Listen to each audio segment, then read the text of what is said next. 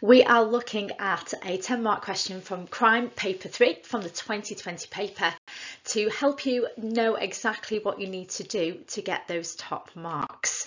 So, quick reminder of what the 10-mark question is. It appears on all three papers. Paper 1 in the education section, paper 2, each topic has two 10-markers with an item and one without, and paper 3, the crime section. And with the 10-marker applying from the item, you are spending 15 minutes, about 7.5 minutes per paragraph, 2 clear balanced paragraphs. Make sure you read the item carefully. They will give you the hooks. You have got to make sure you refer to them. They are placed by the examiner for you to develop and add your knowledge to, and make sure you are looking at the question hooks, because that will give you further opportunity to show application. Now, this is easier said than done, because you'll find that when you start answering and practicing exam questions, you'll notice that some of the items will be quite short. There might be only 2 clear hooks that they want you to find, and using anything that isn't an item hook may not be credited. So here is the item and question from 2020. It's asking you to read the item A below and answer the question that follows. Applying material from item A, analyse 2 ways that globalisation may influence crime in the UK. Now, as you can see, they've said the word item A 3 times. So that's a lot of clues to remind you to make sure that you quote the item. So what are you looking for in the item? Well, the question is asking you for 2 ways, and that's what you're looking for. So you are looking for the first way in which globalisation might influence crime would be the development of new technologies, with the second hook, which is an increase in trade across national borders. And finally, you really need to read the question carefully, as it is asking how these 2 processes have influenced crime in the UK. And this is where many students lost marks, because they did not show how it impacted the crime rate in the UK. So, checking out the mark scheme, to enter the top band, you must have good knowledge of 2 ways of how globalisation has influenced crime in the UK. You need to have 2 developed applications from the item, giving appropriate examples and clear analysis and or evaluation of the both ways. And if you do not use the item at all, even with really good knowledge, if it has not been developed from the hook in the item, you are not going to get above 3 marks.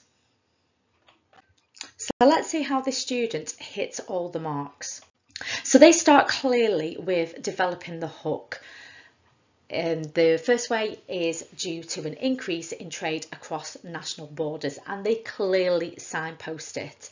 And they develop the knowledge of what globalised trade across national borders actually is, and that is due to international trade with multinational companies, and they are doing both legitimate, and there's also an increase of illegitimate means. And then the student links into Hobbs and Dunningham's piece of research, so they're going to get some AO1, and they talk about this emergence of a local crime and how this drugs trade has got global connections, but it is locally based. And they compare, and this is where they get a little bit of analysis, by looking at where the drugs are produced, which is in Colombia, the zones of productions, and how they are consumed in the zones of consumption, which is the UK. And then they use the wording from the question. This causes an increase in crime in the UK, and in this case, drug crime. And these tend to be in more working class areas who may turn to drugs as there are easier access to international contacts.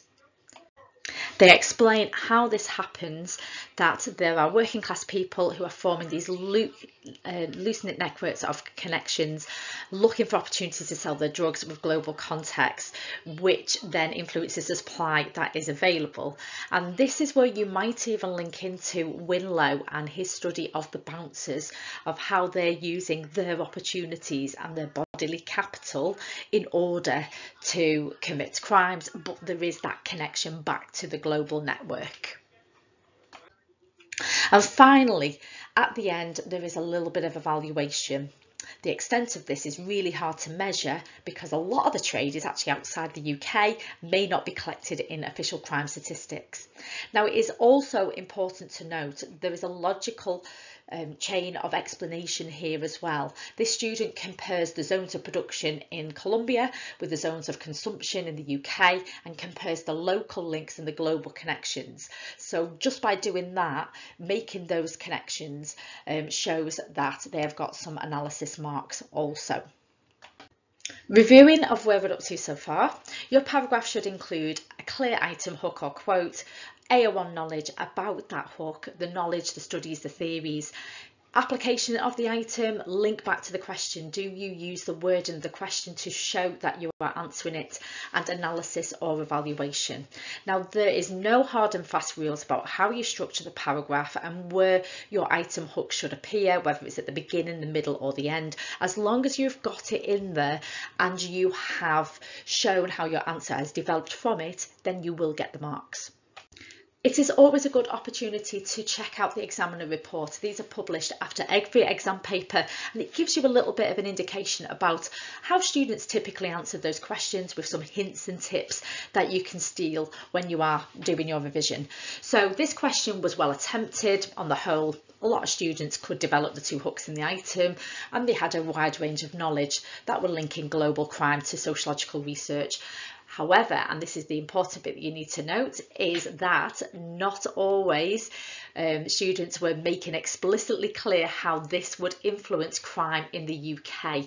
And because it specifically asked for that in the question, if you didn't address that, you would then be losing your marks. Now you know exactly what you've got to do. Well, what would you write for the second hook? Development of new technologies. Here are some ideas that you can steal, so make sure that you are explaining them. Social media and websites, online digital banking. Give some examples of how crime is starting to occur, so ideological messages may link to terrorism in the UK, and likewise offshore accounts and tax havens would link to gangs and money laundering also in the UK. And don't forget that you also need to add some AO3. Both of these are really hard to police in the UK, and due to the complexity and the lack of expertise of the police or lack of resources, it may be really difficult to track illegal money. You could talk about the invisibility of it, you can talk about the impact on crime statistics, and so on to get your AO3 marks as well. So thank you for watching. This video tutorial has shown you how you can apply material from the item to answer that 10 mark.